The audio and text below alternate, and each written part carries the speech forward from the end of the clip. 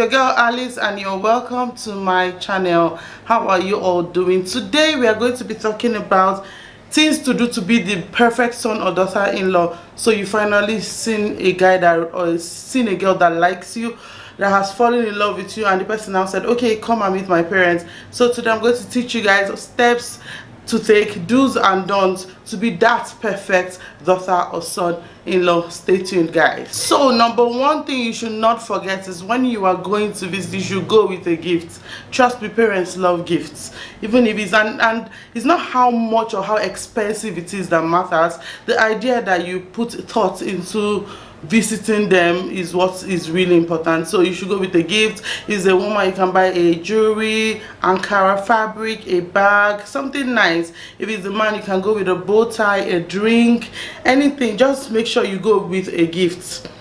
The next thing is cover up, look responsible. So if you're a girl, you cannot go and start showing your breast, you cannot show and start showing your bum bum. Wear something covered. In fact, forget all your bad character, your bad girl and your slay queen outside. When you are going, wear something covered, wear something responsible. And if you're a guy, this is not the time to start wearing sleeveless singlets or start wearing show chest. No, wear a nice shirt, a trouser, if possible tuck in, and yes, that's that. Then the next one, remove your nose ring and leg chain. If you're a girl, you're doing no, I can wear what I want, I know how I can express myself, remove it.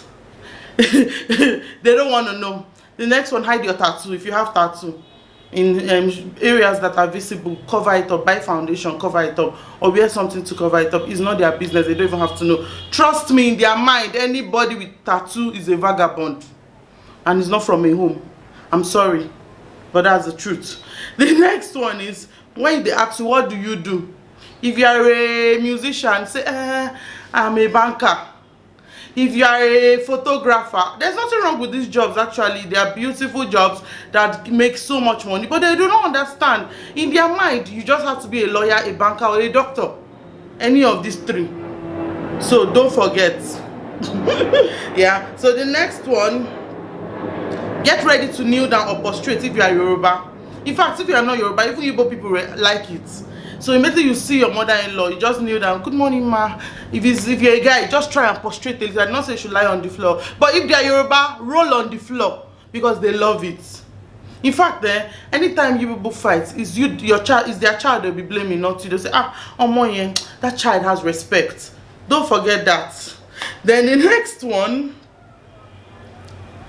anytime they call you or anytime you see them, yes sir, yes ma, you can say 1,000,000 times, how are you, fine ma, how are your parents, good ma, how are you, ma, this ma, that sir, this sir, that. Will be like, this girl is from a home, this man is from a home. Do not forget.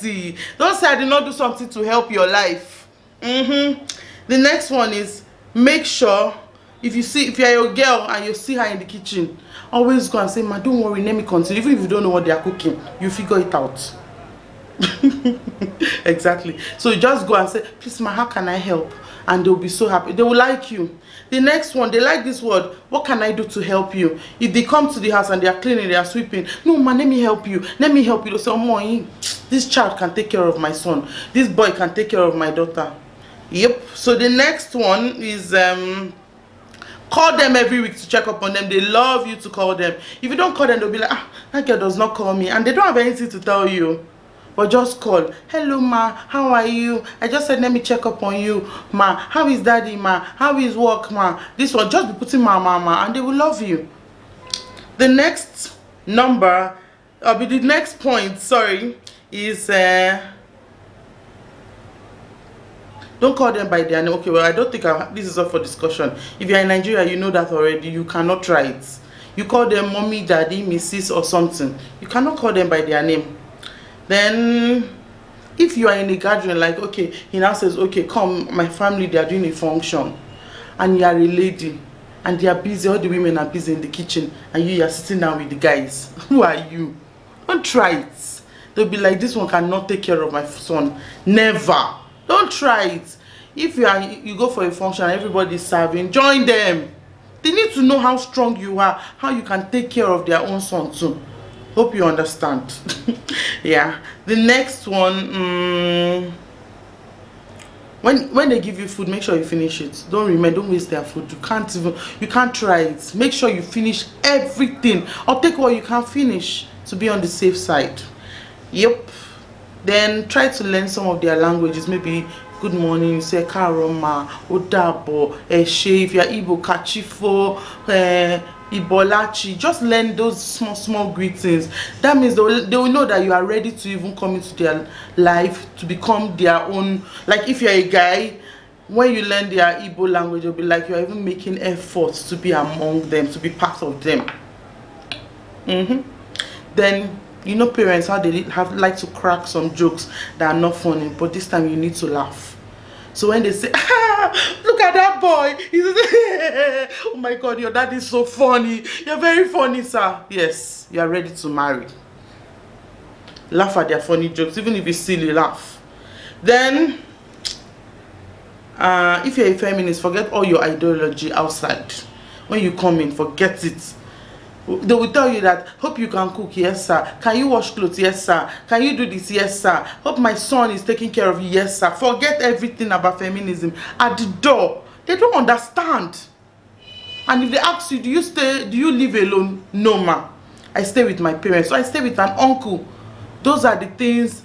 Trust me, if you do all of this, you'll be their favorite in-law ever, and they'll be asking you, when is the date, when are you guys getting married?